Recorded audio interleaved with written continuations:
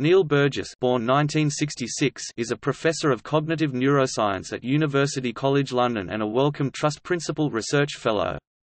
He has made important contributions to understanding memory and spatial cognition by developing computational models relating behavior to activity in biological neural networks.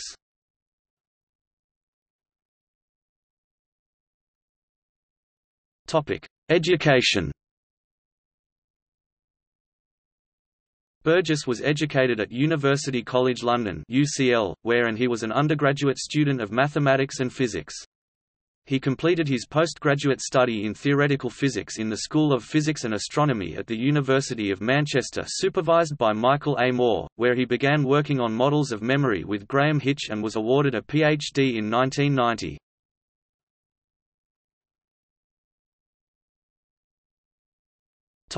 Research and career. Burgess' research in neuroscience has developed models to explain how networks of neurons allow us to represent, remember and imagine our location within the surrounding environment. These models provide a quantitative understanding of how spatial memory, episodic memory and autobiographical memory function and dysfunction depend on human brain activity.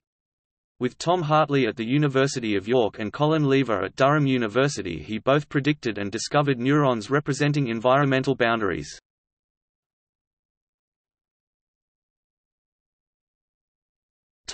Awards and honours. Burgess was elected a Fellow of the Royal Society (FRS) in 2017 and a Fellow of the Academy of Medical Sciences (FEDSci) in 2009, having previously held a Royal Society University Research Fellowship.